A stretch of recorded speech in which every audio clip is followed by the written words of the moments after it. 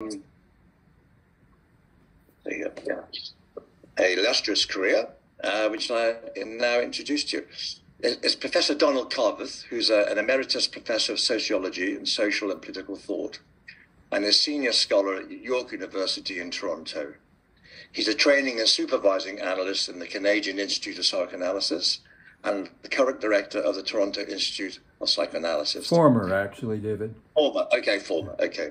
After completing a doctorate comparing and contrasting sociological and psychological theories of human nature, he helped found the Canadian Journal of Psychoanalysis, and he is a past editor-in-chief.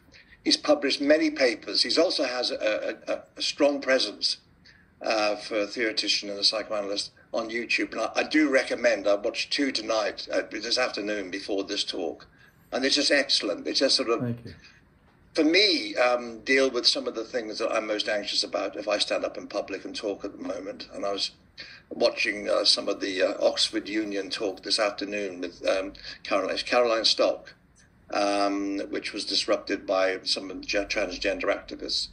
And, you know, one is actually finding it more and more difficult to speak with authority about the unconscious rather than agree with a particular theoretical position.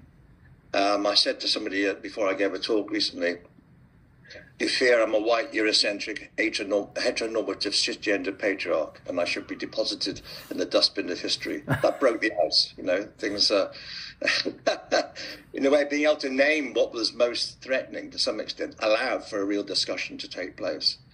But yes, it can be quite scary, I think, speaking as a psychoanalyst and challenging theories rather than agreeing with them. And I think psychoanalysis and psychotherapy at the moment is being challenged in this way. So I can think of no better person than our speaker tonight, Professor Don Carveth. So I'm going to introduce him now. His talk tonight is Marching Under the Banner of the Superego, Notes on the Mania for Reproaching. Don, over to you. There's a Q&A at the bottom. People can put questions in as we go along, which is quite nice. Then we build up a sort of body of questions. Or at the end, just put up, you know the rota by now, just put your hand up and join in. It's really nice if people can put their screens on, so we're not just talking to a blank screen. We've moved on from that now, okay? Okay, Don, over to you. Thank you, David. It's very nice to be with you. The first phrase in my title, Marching Under the Banner of the Superego, comes from the work of my old friend and mentor, Eli Sagan. And the second phrase, Notes on the Mania for Reproaching, that's a phrase used by Heinrich Racker. The talk is adapted really from my book, the new book called Guilt, A Contemporary Introduction, Routledge 2023. I don't know that it's in bookstores yet, but it's about to be. So I have an epigram at the start. Let the woke who are not authoritarian call out the woke who are. Okay. Like other animals, human beings have an innate aggressive reaction to pain and frustration. In addition to the secondary or surplus frustration arising from environmental failures, trauma, abuse, deprivation, etc., there is the primary frustration that is part of what Freud, in Civilization and Its Discontents, called our human malaise, and that is nobody's fault. Even with the most attuned and optimally responsive caretakers imaginable, infants and children will encounter inevitable frustration. We cannot have our cake and eat it too. A sibling will be produced by the, quotes, faithless mother. No one gets out of here alive. Much of our frustration, pain, and suffering is existential. It is not mother's fault, though she may have made it worse. It is not capitalism's fault, although capitalism has in some ways made it better and in many ways made it worse. All this frustration, both basic and surplus, generates aggression. Much of this aggression will be turned away from the caretakers and back against the self. This self-directed aggression is the core of the superego and generates punitive or persecutory guilt. Against all attempts to reduce the superego to socially internalized morality, Freud anchored it firmly in id aggression, turned back against the self. Those of us who reject the idea of a death instinct or an innate aggressive drive see reactive aggression as the primary layer of the superego, to which socially internalized norms, folkways, mores, and laws are added as a second layer.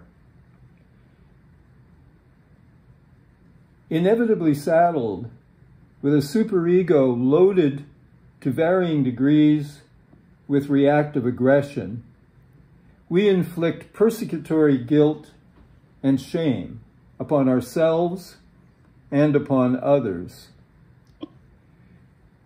It seems we are so constituted that we cannot hate without hating ourselves for our hatefulness. Regrettably, Freud and his followers mostly associated the superego with the moral and immorality with the id, often failing to appreciate the immorality of the superego, its racism, sexism, heterosexism, classism, etc., and also failing to see the morality of the prosocial as distinct from the antisocial id. Both the immorality of the superego and the morality of the prosocial id. That is, our biologically based drive toward attachment and the altruistic tendencies we share with other primates.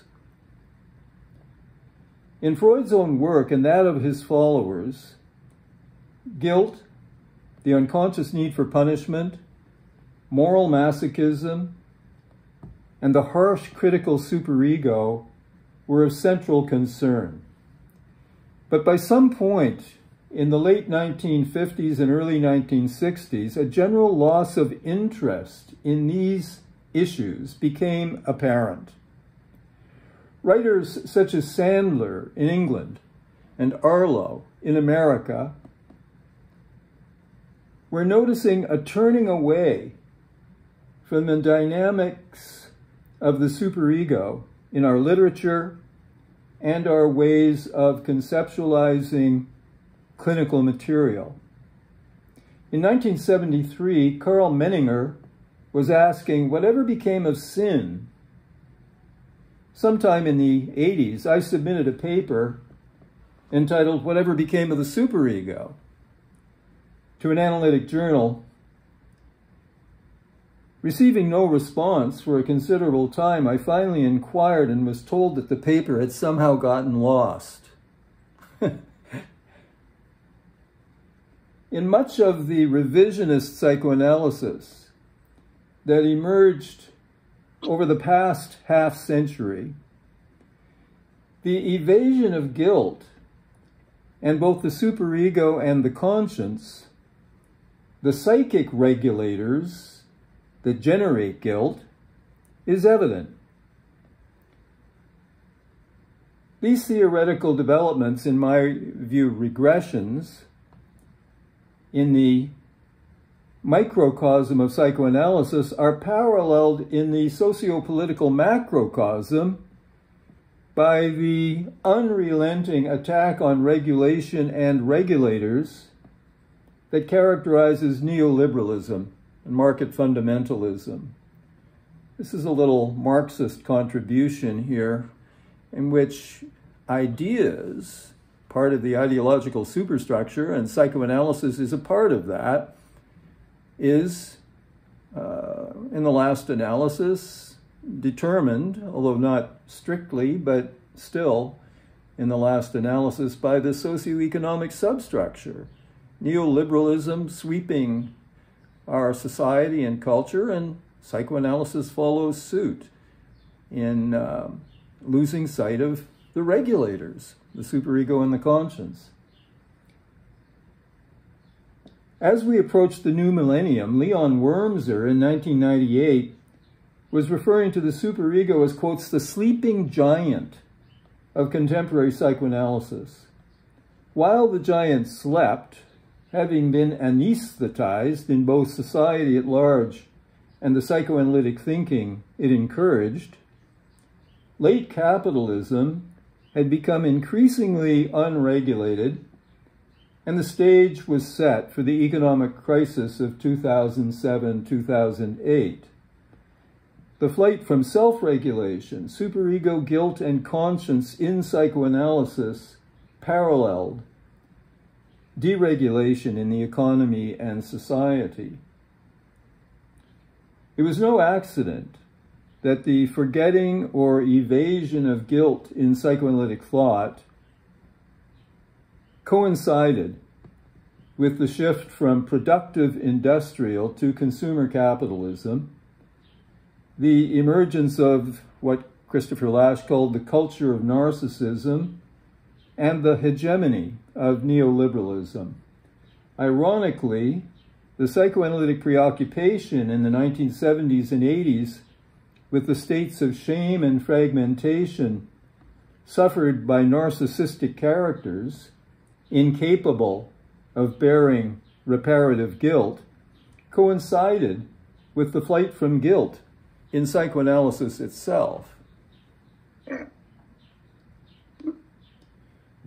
Freud and his followers had illuminated the ways in which we are often the unwitting agents of our suffering, unconsciously contriving to re-find and perpetuate our childhood pain, clutching defeat from the jaws of victory, fearing success, being wrecked by success,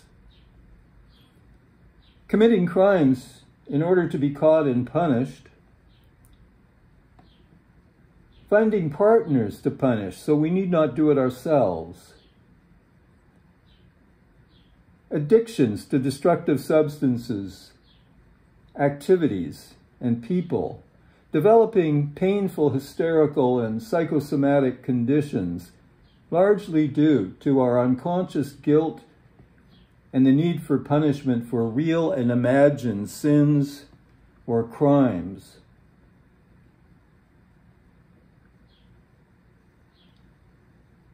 But by the late 1960s, Herbert Marcuse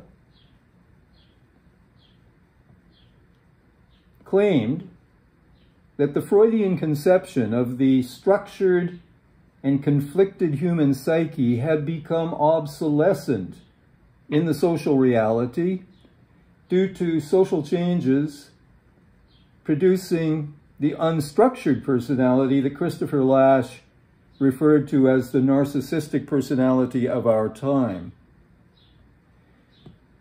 According to Kohut, 1978, guilty man had been replaced in our culture by tragic man, who suffers not from guilt inflicted by a harsh superego, but from shame and the fragmentation and emptiness of the self arising from inadequate provision in infancy and childhood by the early self-object environment.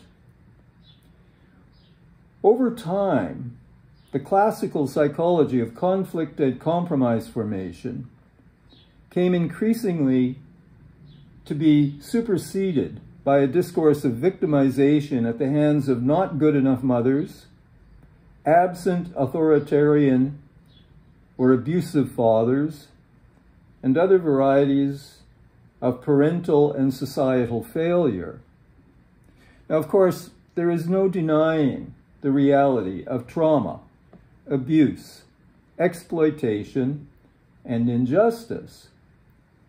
But I think what has been lost sight of in some of the revisionist perspectives, such as self-psychology, is that trauma induces rage, mostly turned against the self. If we find a crater, we might suspect a bomb. Several classic Westerns open upon a scene of death and devastation, the wagon train overturned and on fire, one wheel festooned with arrows slowly turning. We see the results of an attack, but not the violence itself. Rather than emptiness directly reflecting inadequate provision, it is also a result of reactive aggression, fueling what Wilfred Bion called the ego-destructive superego. It is for this reason that a simple therapy through provision of what Kohut referred to as self-object function and Howard Bacall called optimal responsiveness is, although a necessary element of therapeutic technique, ultimately insufficient because it fails to address the key pathogen, the ego-destructive superego that generates the rage or persecutory states that characterize the disordered self. While shame is a manifestation of the self-preoccupation that characterizes the culture of narcissism, depressive or reparative, as distinct from persecutory guilt, is not. For mature guilt involves moving beyond the realm of self-obsession, the paranoid schizoid position, into the field of recognition and concern for the other, the depressive or reparative position. In several streams of psychoanalytic thought, the central role of guilt evasion in pathological narcissism was obscured. An instance of what Russell Jacoby referred to as the social amnesia, in which society remembers less and less, faster and faster, and in which the sign of the times is thought that has succumbed to fashion. I mean, in recent years, I guess I've become more and more convinced that, I mean, I've explored all of the new perspectives, intersubjectivity, Stollerow, Brandschaft, all of self-psychology, Mitchell, all of the relational analysts. I've read all of this stuff, but maybe it's a function of aging, but I come back to the point where I consider the real gold of psychoanalysis to be its insights into unconscious guilt and self-punishment, self-limitation, self-sabotage. It seems to me, in case after case, young people, older people, I mean, it takes different forms. It's covered by various layers that have to be gotten through before we get down to this. But this seems to me increasingly to be at the core. But while guilt and the superego are evaded in both the culture of narcissism and the psychoanalysis reflecting it, today we witness both the evasion and the hypertrophy of the superego, both amoral narcissism on the one hand and moral outrage and righteous indignation on the other. Among the many strategies of guilt evasion, including the preference for persecutory guilt and shame as a defense against persecutory guilt, concern, and reparation. Okay, I wrote a paper a number of years ago called Self-Punishment as Guilt Evasion. Freud equated self-punishment and guilt. And I think he therefore failed to see that self-punishment can itself serve as a tremendous defense. And it's always amazed me that many people are prepared to live lives of orgies of self-persecution rather than acknowledge that they're bad as well as good, that they have committed crimes and are guilty. This cannot be faced. People often prefer lives of self-torture to actually moving into the depressive reparative position in that way. So among the many defenses against guilt is that in which we inflict guilt upon or induce it in others and manifest what Racker called a mania for reproaching. While many evade the superego in one way or another, some do so by embracing and identifying with it and marching under the banner of the superego. They target the wrongdoers who become their scapegoats. Psychoanalysis has long understood this scapegoating practice, but this hypertrophy of the superego and this mania for reproaching others, I think we see this all over the place these days. Ironically, libertarian forces pushing for deregulation on the right have been joined by forces on what I think of as the pseudo-left. It really annoys me when many people think of the left these days as identity politics. The left used to be a critique of capitalism. In any case, have been joined. People on the right have been joined by people on the left, the pseudo-left, whose attack on regulation has taken the form not only of demands to defund the police, but also to cancel the careers of suspected wrongdoers, often ignoring due process and targeting any authority that would presume to defend legally permissible free speech. Just as the unscrupulous narcissist ignores or repudiates limits, so law enforcement, democratic principles and processes, and even the law itself are flouted on both the pseudo-left and the right, and even in the highest offices of the land. A major reason for our moral confusion in both society and psychoanalysis is the failure to recognize the existence of a conscience apart from the moralistic superego. Eli Sagan really identified this very clearly in his 1984 or 1988 book, Freud, Women and Morality. I picked it up from him. But it turns out that this distinction is rooted in theology and in the New Testament. This is the distinction between the law and the gospel. This is the distinction between Moses and Christ. I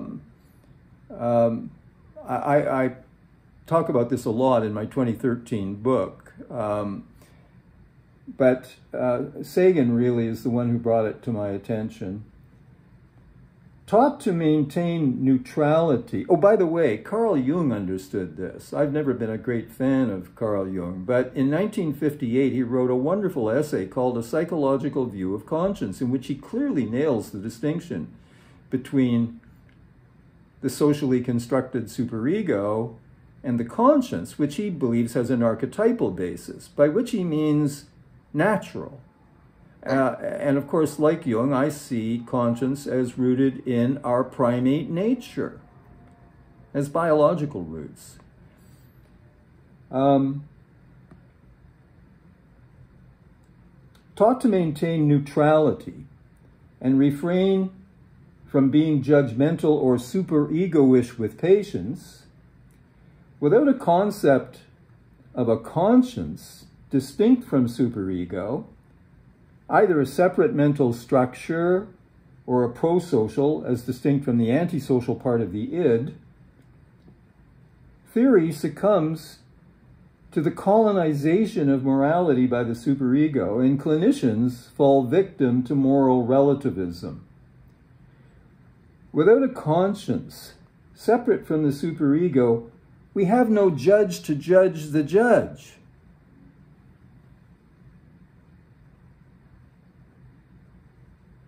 If with James Strachey, we feel the patient's superego ought to be modified, we lack any principled basis for determining in what direction. I mean, mainstream psychoanalysis still prefers to go with Strachey and talk about superego modification, but no one seems to raise the question, how do we know in which direction it should be modified? Where does that come from?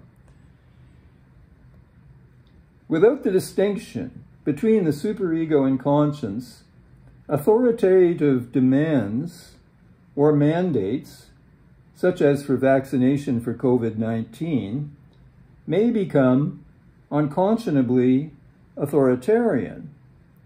I have to confess that I myself got swept up in that moral panic. I shake my head at the degree to which I got caught up in it. I'm vaccinated. I'm vaccinated 5 times, but we got pretty authoritarian. We were blocking the analytic training of a number of our colleagues, our candidates, who were unable or refused to become vaccinated. It's very easy to get caught up in this thing. Woke liberals, rightly deploring racism, sexism, heterosexism, etc., may not only themselves succumb to authoritarianism in their opposition to these social evils, but find themselves paralyzed in the face of less subtle authoritarians who, while marching under the same banner, anti-racism, etc., attack free speech, due process, or the law itself. Liberal authorities frequently become impotent in this situation, not only because of their own disavowed authoritarianism, but because they know no higher moral principle, conscience, from which to call out the extremists. It is well to recall in this connection that memorable moment when Joe McCarthy's superegoic attacks on the left were denounced as unconscionable by Joseph Welch. I'm quoting here from the U.S. Senate Archive, June 9th, 1954, quotes, "Let us not assassinate this lad further, Senator. You have done enough. Have you no sense of decency?" I think I was about 10 when I watched that on TV. I was impressed then, and I'm even more impressed now. Although Erich Fromm in 1950, Carl Jung, 1958, Neville Symington in 1998, they all tended to differentiate conscience from the superego, mainstream psychoanalysis continues to conflate them. Freud himself did not differentiate persecutory guilt and shame inflicted by the superego from the reparative guilt or concern mediated by conscience. These were subsequently sorted out by Melanie Klein, Leon Grinberg, and Donald Winnicott.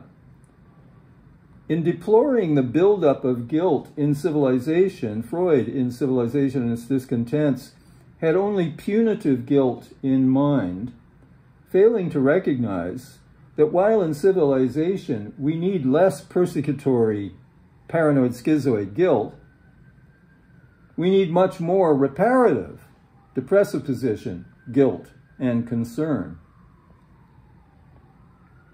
Beyond this confusion as to the nature of guilt, in psychoanalysis, social science, and society in general, there is widespread confusion regarding the nature of evil.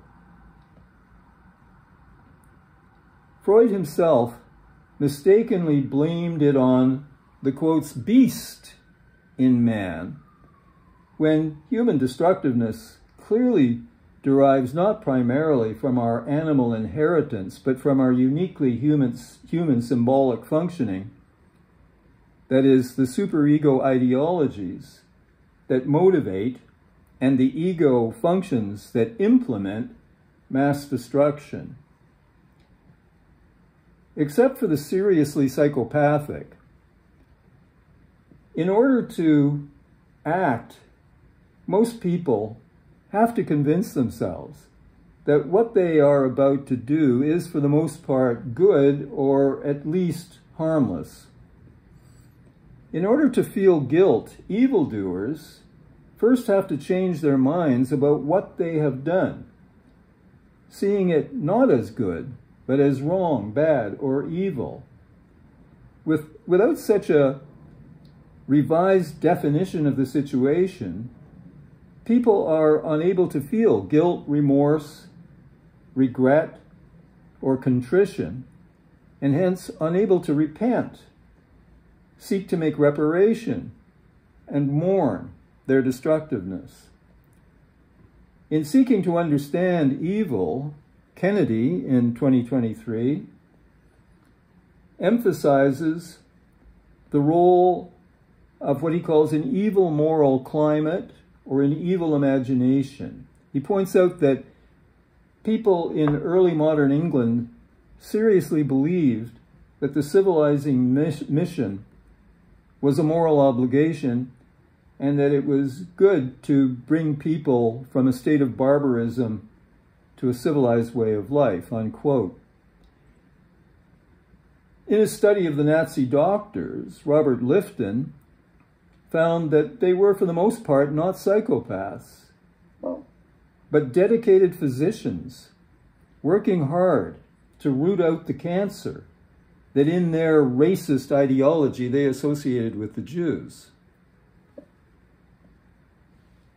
Because in psychoanalysis, we've associated the antisocial with the id and the prosocial with the superego, it has been difficult for us to see evil as superego driven, or goodness as arising from the id.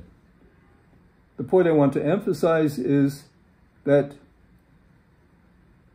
the greater part of human evil is done by do-gooders, those who planned and carried out the atomic bombing of Hiroshima and Nagasaki were not psychopaths, but people who believed in the righteousness of their cause, as were those who flew airplanes into the World Trade Center. Most evildoers have good intentions. While the superego sometimes defends against barbarism, as Freud thought, at least in his sociological, if not in his clinical writings, it frequently encourages and gives barbarism its blessing. But not all of the guilt from which we suffer is our own. Some is, in Freud's misleading term, borrowed from others, who, as my colleague Joe Fernando explains, these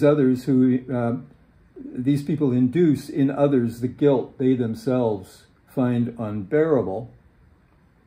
But in this connection, we have failed to notice the obvious. The child did not ask to borrow the guilt, but that was induced. nor does the parent want it back. The child did not ask to borrow it, nor does the parent want it back. The induction of guilt and feelings of inadequacy and inferiority through projective identification is at the core of the master-slave dialectic. It needs to be remembered that it works both ways. Former victims may enjoy revenge by inducing guilt in those they identify with their former exploiters. In addition to the patterns of self-damage that Freud called moral masochism, that entail the deployment of reactive aggression against the self, there is the moral sadism in which such rage is discharged against others who are substituted for the self as the target of the sadistic superego. In order to escape its attacks, some identify with the aggressor and inflict punishment as a way of avoiding it, like those death camp prisoners, the capos, who became the assistants of the guards, or like hostages who identify with their captors, as in so-called Stockholm Syndrome. In these ways, a critical superego is embraced and self-persecution is escaped by targeting others. If one marches under the banner of the superego, focusing attention on the abusers and identifying with victims, one's righteousness may for a time be enhanced and one's moral defects obscured until, that is, someone has the courage to accuse the accusers.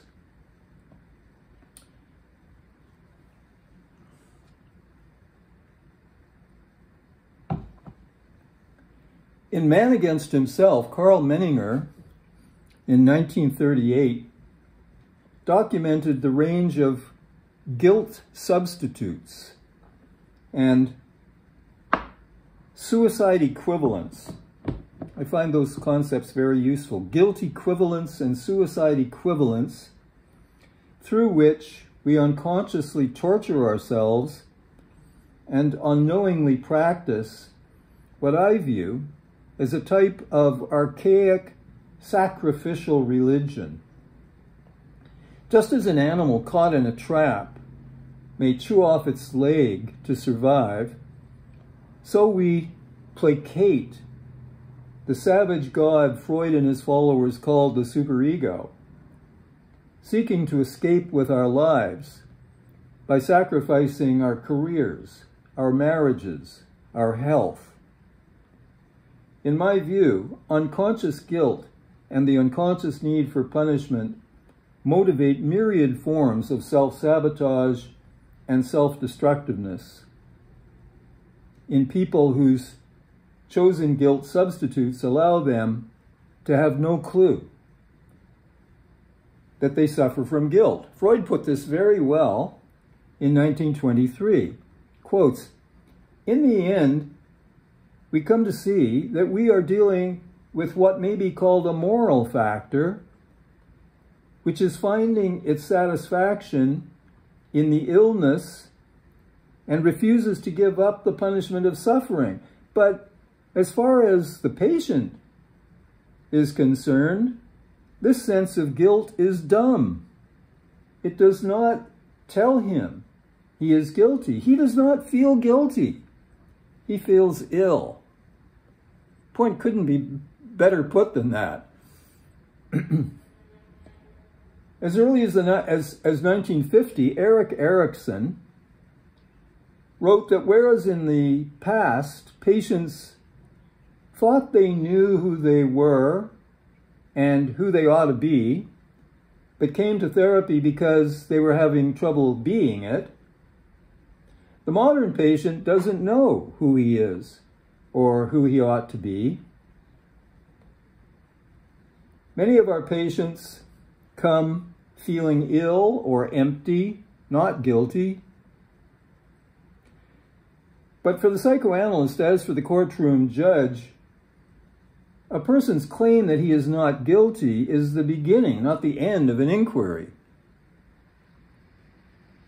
Evidence must be marshaled and critically reviewed. In fact, it is my thesis that tragic man and guilty man are not fundamentally different disorders at all, for progress in therapy generally reveals that underneath the manifest emptiness of the former lies the self-directed aggression of the latter. Erickson's modern patient, who doesn't know who he is or ought to be, Kohut's tragic man, and Marcuse's unstructured personality had been prefigured decades earlier in the literature of existentialism, perhaps most clearly in Albert Camus' L'Étranger.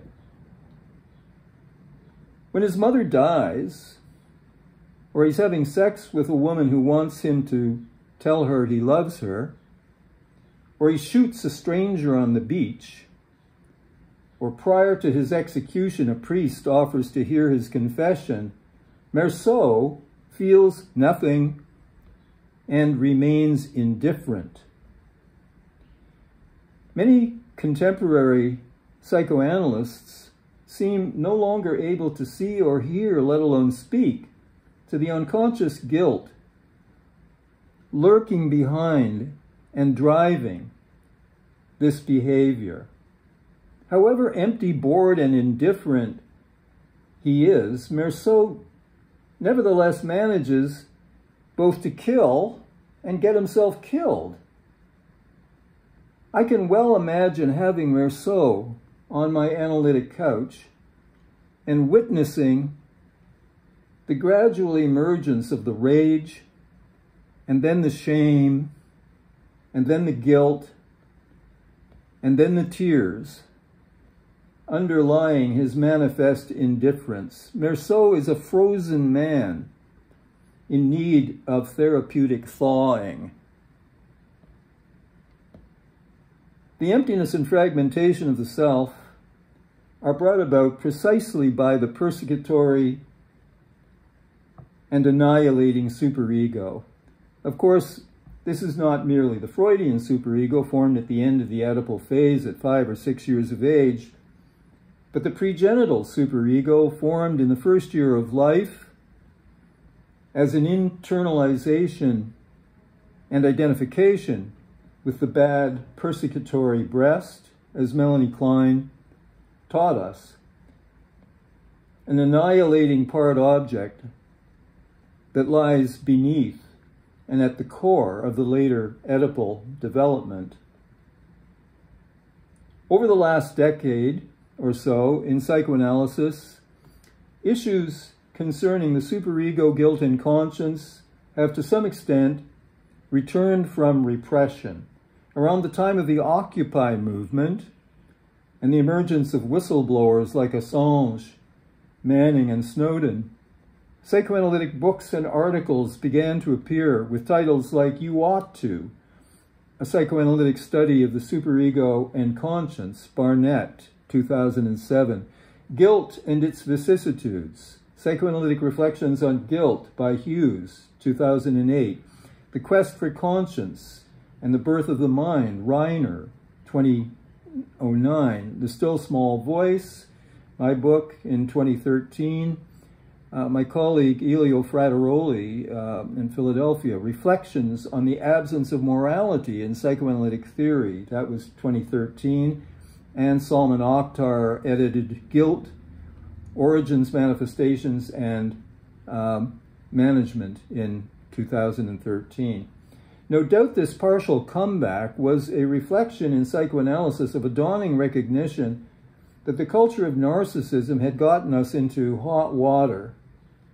What Leo Rangel, back in 1980, now he never got caught up in this flight from guilt, very astute. In 1980, he writes The Mind of Watergate, about Nixon and Haldeman and all of those people around Nixon, the mind of Watergate. He refers to what was possessing them as the syndrome of the compromise of integrity. In mental conflict, defenses may be directed against the id, as in neurosis, but also against the ego, the superego, and the conscience. That is, against the regulatory functions of the mind, leading to those forms of psychic deregulation we call narcissistic and, in extreme, psychopathic. One of the most effective defenses against the guilt-generating superego involves embracing and unleashing it, sometimes violently, against targeted others, but also in those that we call normopathic, Joyce McDougall, bolus, normotic illness, the pathologically normal. They often make do with quieter forms of disdain and disapproval. And there are righteous conservatives who seem to take for granted their divine right to rule. They often manage to induce in any opponents the feeling that they are being naughty children. I could tell you a story about many months in which some of my conservative colleagues made me feel for a time like a naughty child because I was challenging one of their cherished rules, until finally they angered me enough to call the vote, and my side won, at least on that occasion. But I was paralyzed because these colleagues had stimulated my archaic superego. And also I was afraid that they might die in the room, you know. They might have heart attacks or strokes if they lost the vote. They did walk out ashen-faced. But I was hampered in my ability to act by this induction of the inhibiting superego. Those identified with authority often succeed in crippling any opposition by evoking in opponents, through projective identification, the archaic inhibiting superego. Psychoanalysis originally opposed repression and censorship. It sought to make the unconscious conscious and emancipate people through free speech, free association, from inhibition, symptoms, and anxiety, putting everything into words. It suspended moral judgment in order to bring socially unacceptable elements of the soul, infantile and polymorphous perverse sexuality and aggression, into the light. While we have rightfully sought to overcome our racism, sexism, heterosexism, classism, and other socially structured patterns of injustice, today, in the face of a new Puritanism, it might well be difficult, even impossible, in some psychoanalytic circles to teach Freud on sexuality, let alone Robert Stoller and Otto Kernberg, who argue that sexuality has to be to a degree transgressive, that is, naughty, in order to be worth having. Such Puritanism, this mania for reproaching, and its related authoritarianism, constitutes an increasingly widespread social pathology that is spreading like a virus, especially in the humanities and social science faculties of universities, with the contagion spreading even into psychoanalytic societies. A young psychologist was asked to teach at a prominent, she was asked to teach psychodynamics in the summer course at a prominent university, and the students expected her only to bash Freud. She refused to bash Freud entirely. She was critical. There was plenty to criticize. She was willing to criticize, but she wasn't willing to sweepingly bash Freud. And she overheard them in the cafeteria talking about how they were going to punish her. And quite rightly, she was frightened, and she packed up and got out of town, quit her job, and left. This is not so untypical, at least in America.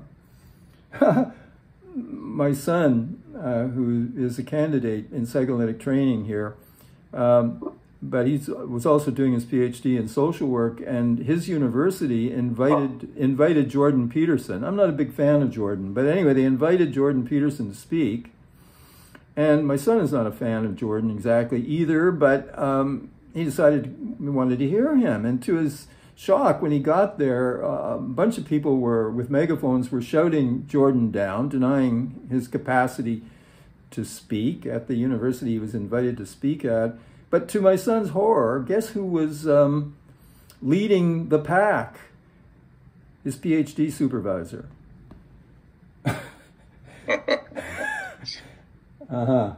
Anyway, unfortunately, Freud's blurring of the distinction between superego and conscience has impaired psychoanalysts' capacity to recognize and avoid infection. In this area, psychoanalysis is as vulnerable as the general public to abusive behavior enacted under the banner of the superego. Psychoanalysts should, of all people, remember that you can't tell a book by its cover. Beneath what appears to be an admirable concern for justice may lie, as Nietzsche, among others, taught us, a destructive will to power and revenge motivated by envy, resentment, and other forms of malice that need to be called out and opposed by people of conscience. Both Tragic Man and the new authoritarians are unaware of their guilt, in the one case through its repression, in the other through its projection. There are many ways, and in conclusion, let me just say that there are many ways to define the goal of clinical psychoanalysis, but developing a conscience capable of both bearing mature guilt and standing up to the sadistic superego, neither embracing nor capitulating to it, should be added to our list. Thank you. Thank you, Don. Thank you very much indeed for a wide-ranging and very important paper, in my view. It moves right into the therapy room, I think, in that psychoanalysis is about questioning things, like I hope the Q&A from tonight will show. It's about questioning things, but more and more and more, I'm experiencing in the consulting room the idea that therapy, at least therapy, should be about positive affirmation all the time. To affirm people's opinions and their identities rather than look at it, rather than question it analytically. You know. Definitely. And that's something we're having to deal with all the time. Okay, I'll just throw it open to questions. People put their hands up, to go to reactions. Everybody knows what to do by now after all this. Just put your hand up and wave, raise a hand and ask a question. Feel free to just join in, Can I just say, David, to your point about how we're encouraged to simply validate. Because I'm so old, they can't do anything much to me anymore anyway. So I've gotten bolder. And to my surprise, patients that I thought would not be able to take direct, blunt confrontations, they're often able to take it. They often feel relief. Yes, yes. But our younger colleagues are terrified to do it. Yeah, I think so, because I've identified more with the youth culture and everything. But, taking up the idea that you, the analysts, are going to be an authoritarian and not do an analysis, just you're the one that has these rather fixed ideas to begin with, and invite an exploration of that seems to encourage something else to develop. Right. I've got lots of questions myself, but I'll throw it open for everybody first. To raise your hand, everybody.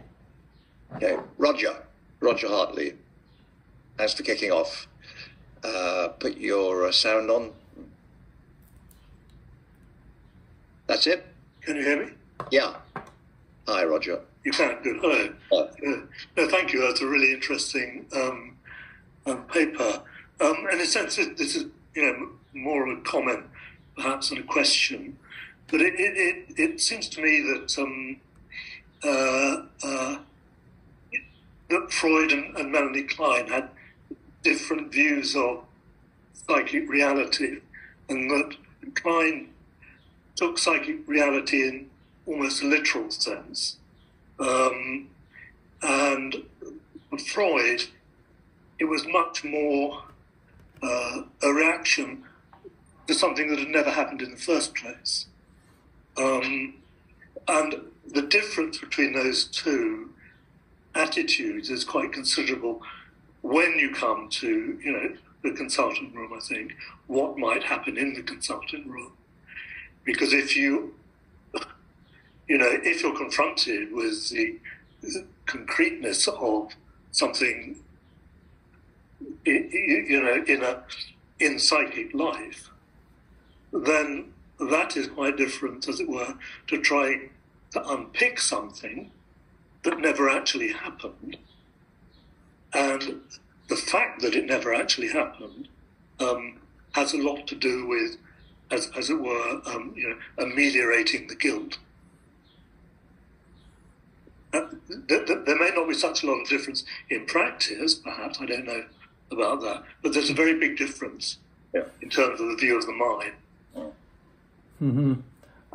Perhaps I blur that difference because, people ask me what my orientation is, and I guess I've started calling myself some years ago a Kleinian Freudian. I think it was Roy Schaefer who did that little book on the new Freudians the new Kleinians of London, and he was calling them Kleinian Freudians, Freudians who chose to follow the Kleinian development. And I guess I see the idea of PH fantasy, unconscious fantasy, as central to the Kleinian vision of the mind. I think the mind is a fantasy system, a system of fantasies, and it seems to me that what I'm doing clinically is trying to help people become conscious of the fantasies that have possessed them.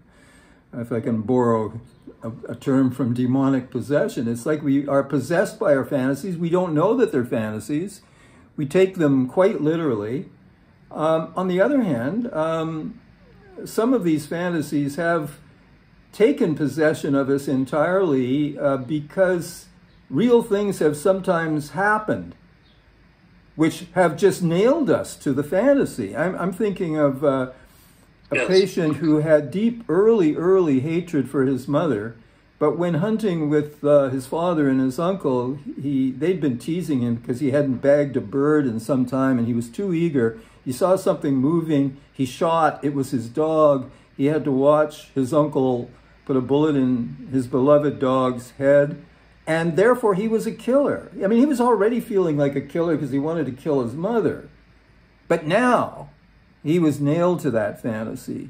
So I think these two things come together in very complicated ways. That killing of the dog was a real thing. Yes, quite. Yeah.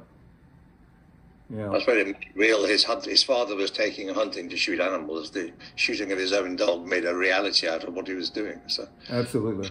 But if I could just follow that, I mean, if you were to extend, that example from something incidental in someone's, as it were, personal life, and extend it to something social and political, collective, historical situation, then, after all, there are many ways in which you can approach and understand that situation without feeling you're getting involved in it through fantasy. Because there's too much, collective stuff, which you might want to call rational. Mm-hmm. So, I mean, I don't know if that makes any sense. Well, take the climate catastrophe, okay? Yes. Obviously, if we listen to the scientists, we're damn scared about what's coming down the pipe for us and for our children. I mean, I'll probably be gone before it gets too much worse, but I worry about my son, of course. So there's a reality to this. But that should not obscure us from our unconscious guilt, in the way Melanie Klein explains, we've been emptying out our mother. We've been attacking our Mother Earth. I think we're full of guilt, unconscious guilt. The evidence of what we have been doing to her is all over the place. So we both have a reality-based concern, and we have this confusion of nature with Mother Nature. Yeah. I think I guess I'm trying to say we have to work both sides of this at the same time. Yeah.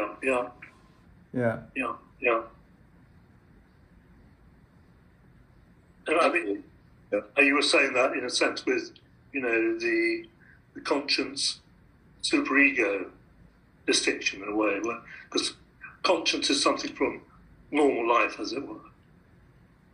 Yeah, I would say it's something from animal life. I mean, we inherit this from our primate cousins. And, the infant research also is showing how little kids of 3 to 6 months of age already have an intrinsic sense of right from wrong. Yeah. I mean, I was trained originally as a sociologist, and the sociologists think this is all a social construction, internalized. I mean, any reference to biological factors is anathema. In sociological circles, for the most part, or at least it used to be. I think a sociologist not too long ago wrote a paper called "Why Are Sociologists Nature Phobes?"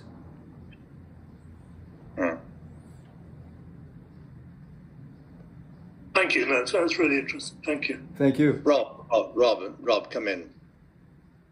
All right, thank you. Thanks for that, Don. I'm up before the judge next month for my part in an environmental protest, I guess you could say. Okay. So I was very intrigued by your comment, who judges the judge? Yeah.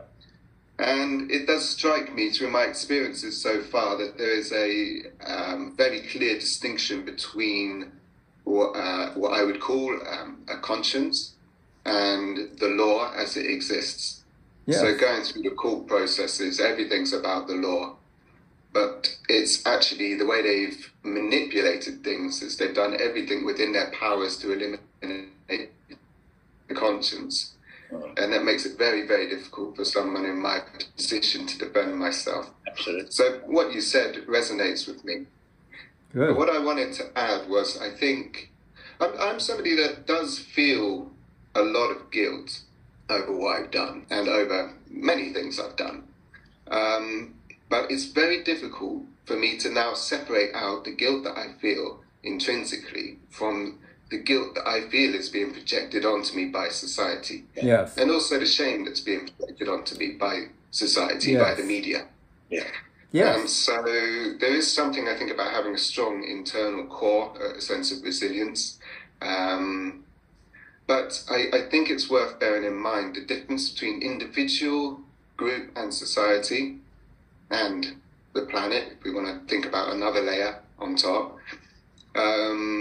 Actions that may seem immoral with regards to inter-individual relations may be necessary in terms of social or environmental survival. Yeah. Yes. But it's very, very difficult. So it's hard to actually escape any kind of guilt. I think, you're damned if you do and damned if you don't sometimes.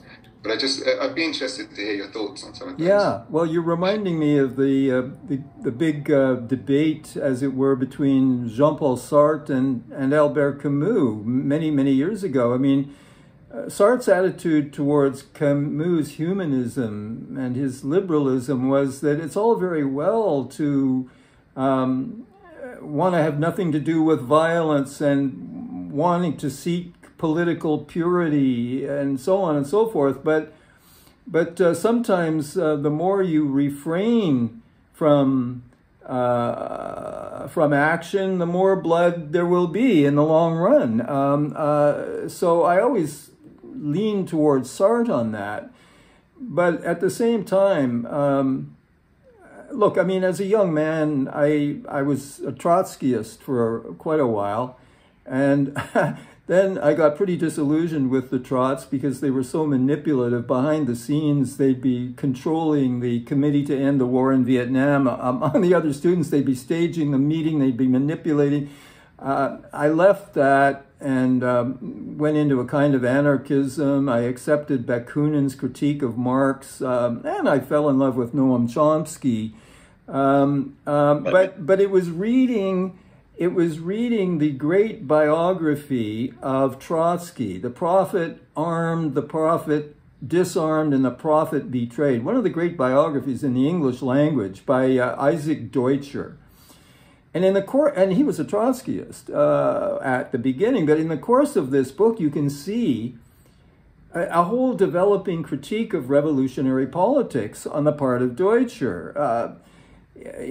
Trotsky himself was originally a Menshevik, not a Bolshevik, and he had a critique of Bolshevism. He said the trouble is that the party comes to stand for the proletariat, but pretty soon the Central Committee comes to stand for the party, and then pretty soon the Führer, the leader, comes to stand for everything.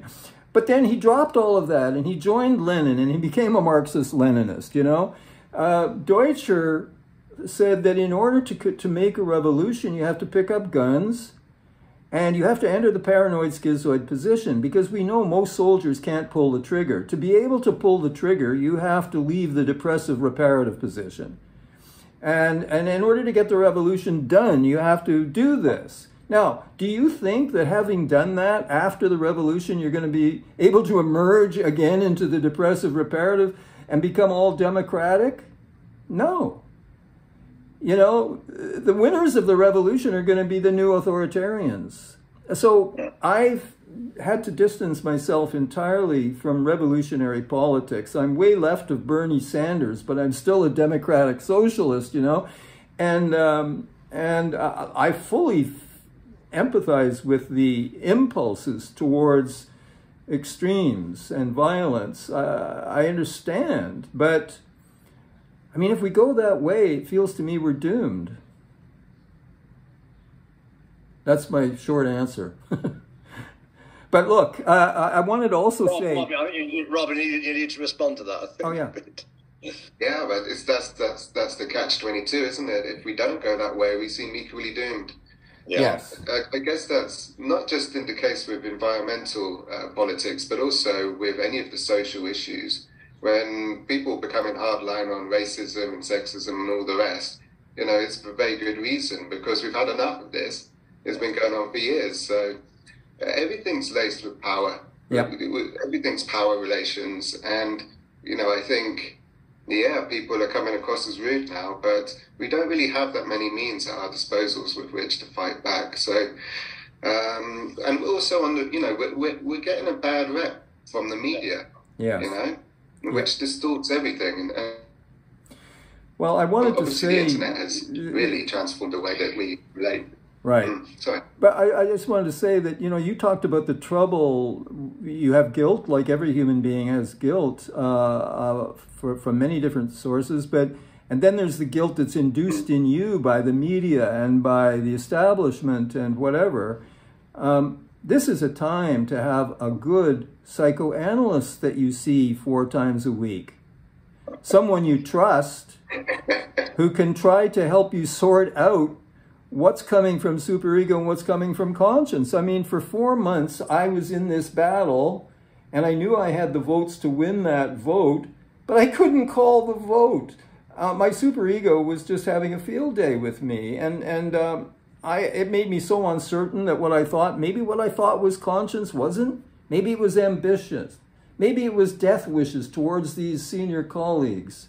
Maybe it was some sort of triumph. Maybe it was sheer narcissism.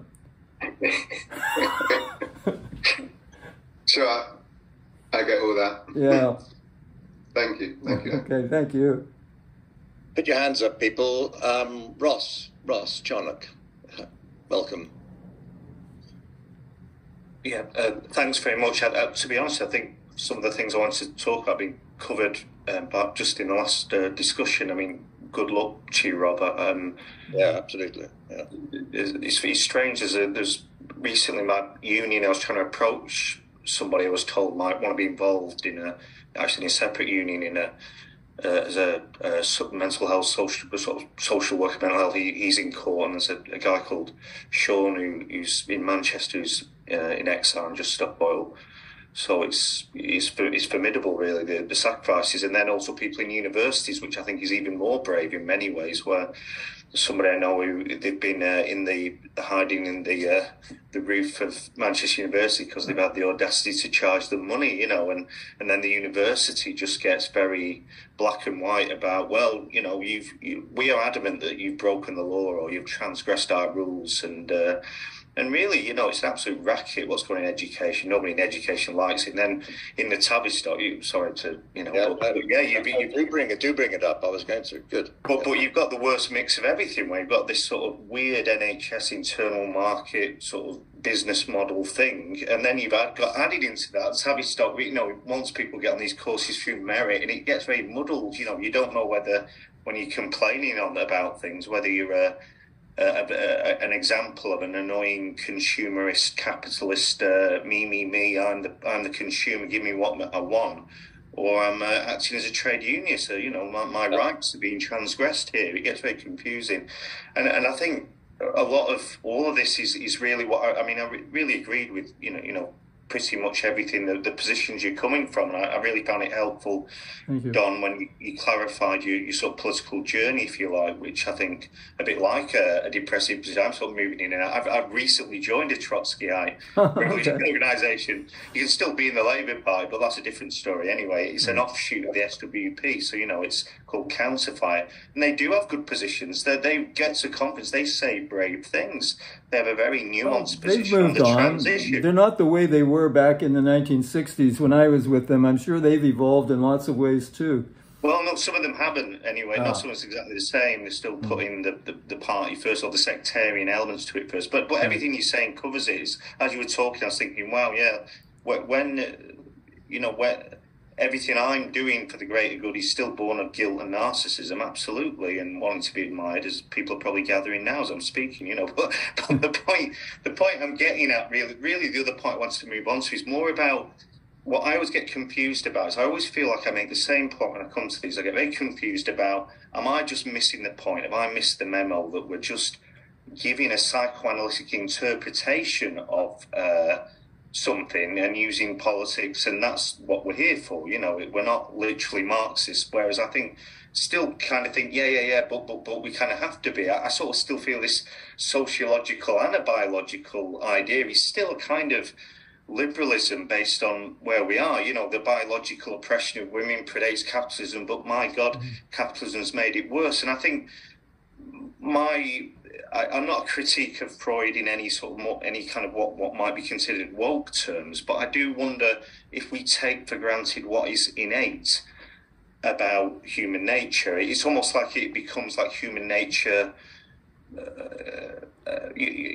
That's always the danger. That's always the danger with the concept of human nature. But I'm very influenced by the great Marxist sociologist, psychoanalyst Erich Fromm. Yeah. Erich Fromm points out that Marx himself believed in a human nature. He distinguished human nature in general from human nature as it manifests under particular socio-historical conditions. But he never threw out the concept of human nature. And of course, Fromm takes that concept and talks about universal human needs, which gives him a way of measuring how well or poorly particular societies gratify or violate those human needs. But there is always the danger of mistaking a particular social formation and universalizing it and rationalizing it and essentializing it. That's a real problem. Yeah. I suppose my question is more of almost this idea of the threat, if you like, the existential threat to psychoanalytic thought. I don't understand enough about it. I'm still a trainee on the D59. I'm still, going through therapy. Of course, everyone's moved in, and there's never an end point. But I am an optimist. I do believe in that Marxist idea that, almost sort of psychically, it's the outside in rather than the inside out. And I wonder what happens to all these ideas of psychoanalysis if we, it's not called the struggle for nothing, but if we succeed, and people might do some blood might be shed, or the greater good, all these philosophical ideas. But say we get to a point where things are better, a bit like when we had a brief bit of Keynesian economics in the 60s, and then it all went neoliberal, where there was possibilities. I mean, I believe it or not, but I do believe in that. Music was better. Things were, not everything was better, but there was a real, something was being worked through, if you like. And if we won, because we're either going to 50-50, we're either going to not win, the planet's going to end, or, for me, something like revolution, there's no alternative, because we can't go back to, we can't regulate, because of the things people are saying, capitalism has become move through these stages that there's no conditions by which we can legislate. It has to come from outside of these systems. So if we get to this more point where we become, these utopian ideas of what a socialist world could be for art, creativity, consciousness, all these positive, what then happens to the more cynical ideas, for want of a better word, of human nature that we study? Well, the cynical ideas are wrong ideas, and if there is a rebirth or a resurrection, then those ideas are pushed aside. I mean, look, I think in all psychoanalytic traditions, there is some belief in the possibility of, Kohut called it the restoration of the self. Others might call it the revival of the true self, or the resurrection of the true self. I mean, I think that's what all clinicians are working for, or should be working for. We don't have a magic wand to make it happen, but if we provide an atmosphere of safety and trust and empathy and intelligence and intervention, including confrontation, I mean, we can. Analysts are reluctant to provoke. We're all about containing, but part of our job is provoking, stirring the pot. If we're doing our job well, we do that too. But what we're trying to promote a rebirth. I mean, look, I'm a secret kind of Christian, and so there is Christianity informing some of my optimism and my hopefulness. I've seen the dead, metaphorically speaking, resurrected. I've seen alcoholics who are on a hopeless path of self-destruction stop drinking and turn their lives around and create order where there was chaos before. That's the work I want to do. Now, I'm speaking on the individual level. It's perhaps in some ways easier to do that, working with lost individuals, lost souls, helping them recover their soul. I mean, some of these people, the lights have gone out of their eyes. I mean, but sometimes the lights come back on again. I mean, I've seen people who have had psychotic breaks and the lights have gone out. There's no music, but then under the right conditions, life can emerge again, That's a therapeutic task. If you try to apply that to whole societies or the world at large, it becomes, how do you do that? I mean, I don't have the answer. I just work away in my little consulting area with individuals, hoping that somehow it adds up. And sometimes it does, because if that alcoholic man gets himself together, look at the effects that has on his kids. It does spread out. Yeah. I suppose it has to be both, I suppose. Yeah. John, I'm surprised when you said you're a secret Christian, because one of my old friends who died quite a while ago now, Joel Covell, who you probably knew, as a psychoanalyst, Marxist at the end of his life, decided he became a Christian. And it was just quite a shift, and it was very shocking to me at the time, and almost found it almost impossible to forgive him. But there've been a few. I mean, Stanley Levy, he had to retire before he wrote a book indicating that he had been a lifelong Anglo-Catholic. I'm not exactly. I don't think too much of the church. I'm kind of a Kierkegaardian Christian. I mean, he spent most of his time damning the church. Sometimes people call people like me a secular Christian. And I'm a secular Christian except when I'm going for surgery. Then Sure. I'm not secular anymore. Then it becomes fully magical. No atheists in the trenches. I agree. Exactly. Yes. Do you think identity politics is really just an opium of the people to some extent? It's a way of distracting oneself from the bigger questions of society. I think the ruling... Climate change, like Rob Stewart is talking about, climate change is so enormous and terrifying. Yes, I think the ruling class sit around in their clubs laughing. Look at these idiots going on and on about identity politics, and they stopped talking. I remember, how many years ago was the Occupy movement? They were talking about the 1% and the 99%. That was all about capitalism. It was like, 10 years ago, 15 years ago? What happened? Yeah. It just evaporated. Why? It's hopelessness or something of that sort, or a feeling that the change that Ross is talking about is just too enormous. I think it's an effect of the culture of narcissism. I do think that our culture for many years, since around 1950, has been deteriorating or being increasingly taken over with this pathology called narcissism. People find it harder and harder to get their minds off themselves, to even recognize the reality of other people, that other people are real. Some of the younger analysts are encountering more and more patients who come saying they're not sure that other people are not artificial intelligent, Oh, absolutely. Yes, no, I saw somebody who thought they're a meme in a computer program. However, it's quite interesting. It gets into... So it's spreading narcissism, and identity politics fits with that. Look, I mean, people who have suffered from racism, sexism, heterosexism, they have a right to be upset and to oppose those social evils. I'm not trying to detract from the justice of their causes. But I think you can be someone who works against racism and at the same time work against corporate capitalism. I mean, these are not mutually exclusive fights. I think, but I think in a way this is we can think like this. We're not literally. Well, are we? Are we not as always big as this sort of woke thing? But we're still thinking about things in an individual way. And of course, you're saying this, but all these problems are created by.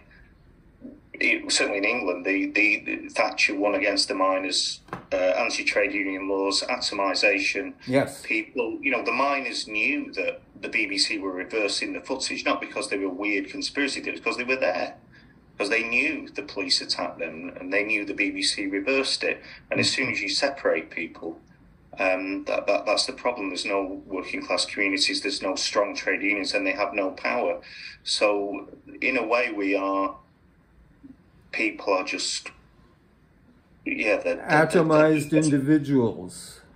Yeah, where the narcissism comes from. So in a way, we can't individually, we can, but on a mass scale, there might have to be something pretty nasty and narcissistic to happen to reverse it.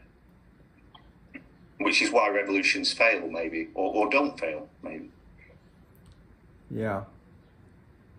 There's a large silent majority who haven't said very much. Any other questions or contributions people would like to make? Yes, Leila Alata.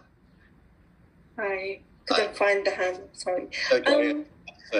I was surprised that you said identity politics is not sort of relevant, because I find that identity politics and environmental crisis are the same thing, or they symbolize the same thing, which is an attack on the environment of the child in terms of identity politics, and an attack on the environment of us as human beings. So they're really a serious issue. The other thing is subsuming the conscious on the superego. Is that Freud's agenda, because he had a beef with religion, and he's got the antidote to narcissism, really, and that's what psychoanalysis is fighting against. Interesting. Okay, well, Freud subsuming conscience into superego, I mean, oh boy, I could get into really dangerous territory here. I mean, Freud was Jewish, and Judaism is about the law. And Jesus, the Jew, came and attacked the law. Man is not made for the Sabbath. Sabbath is made for man. Let him who is without sin cast the first stone. And he got crucified for that.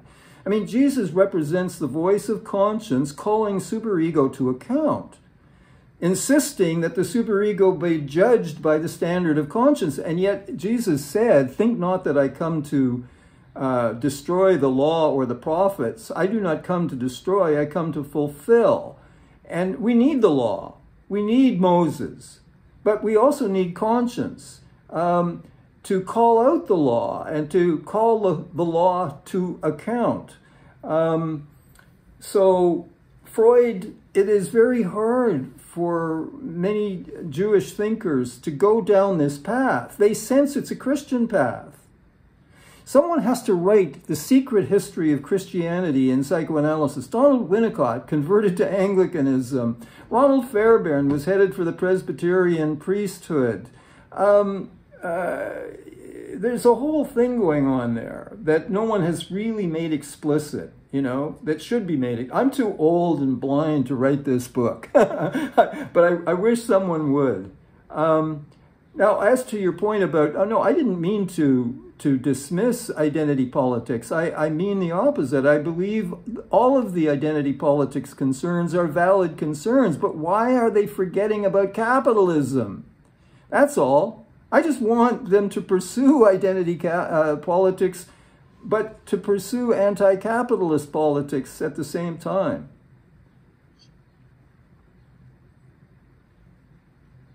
Leila, do you want to come back to any of that? I guess I'm not sure. I don't understand, I guess, the difference when you say Moses is the law, Jesus is the conscience, because for me they're both prophets that came with a message from God. So it's quite split as well, that one doesn't speak to the other in terms of faith, but I guess it's... well, there's a great work of theology, a great theological work by Pelikan, 4 volumes, and there's a big discussion of this. This is also very much St. Paul, and there is, in Christian theology, there's a widespread recognition of the distinction between the law and the gospel. I mean, you know, positing conscience as against superego is just really my attempt in a secular language that psychoanalysts will listen to. If I start going on about Moses and Christ, no one's going to listen to me. So I don't write about this. But is this in the background of what I'm saying? Of course it's in the background I'm saying. But I mean, I think it's valid. I think it's a valid distinction between an ethic of forgiveness on the one hand and an ethic of judgment on the other. These are very different forms of ethical practice. I think we need them both. For a while I got enthused because in one of his late papers, Freud called for the actual demolition, that was his word, not mine. The demolition of the superego was the goal of psychoanalysis. Franz Alexander agreed. Sándor Ferenczi said no analysis is complete until there is the complete elimination of the superego. They thought that the moral function could be handed over to the ego, which is a mistake because the ego is merely rational and it can't posit values. That's why we need conscience. But for a while I was all enthused about demolishing the superego, and then I realized no, we can't demolish. We need a book of rules. We need the law. So is there a theoretical implication to considering conscience as something innate? Yes, there is. It's widespread. What would that be?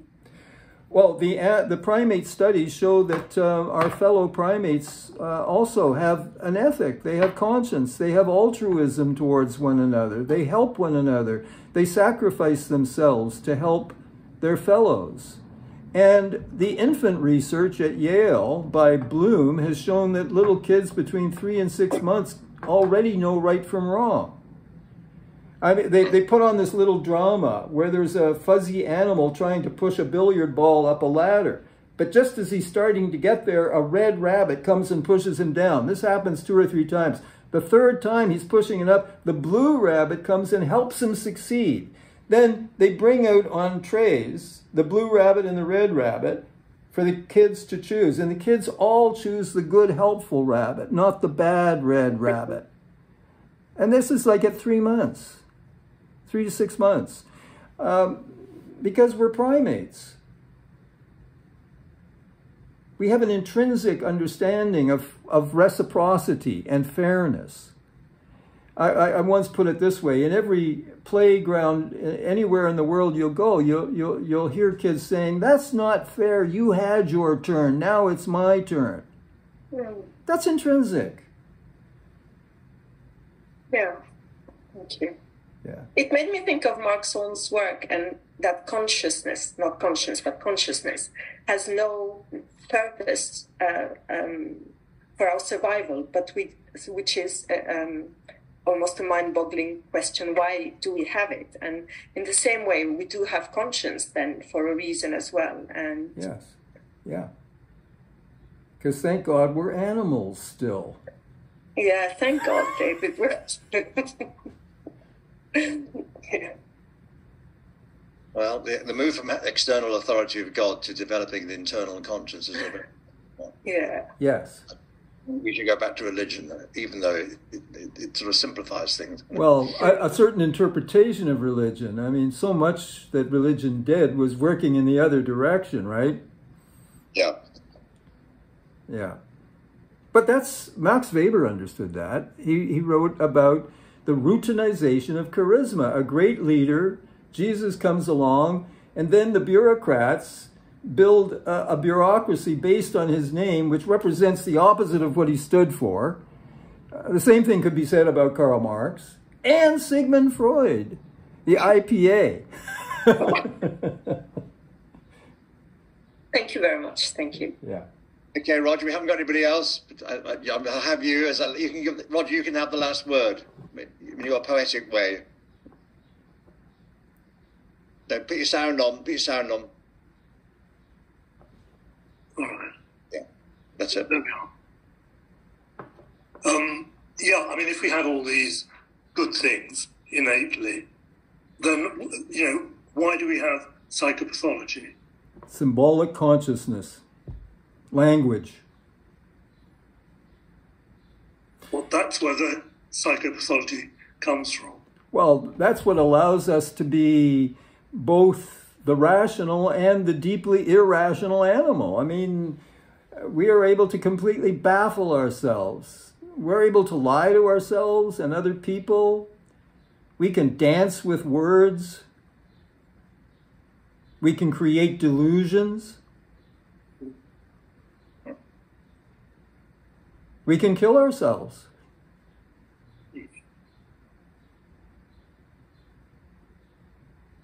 Yeah, I think it's an I think our linguistic ability, well, we are the animal that destroys ecosystems. We are deregulated in that sense. We got free from instinctual regulation. Yeah. This is Erich Fromm again, by the way. Erich Fromm, I wrote a paper called Erich Fromm's Existentialism. People forget. They think he's, a rebel against Freudian biologism, but they think he succumbed then to the culturistic school and became like a sociologist. No, he was an existentialist. He refers to man as the freak of nature, the animal that woke up and proceeded to destroy ecosystems and destroy himself and build beautiful things. Bach, Beethoven. We create beauty with this symbolic functioning, but we destroy everything with this symbolic functioning.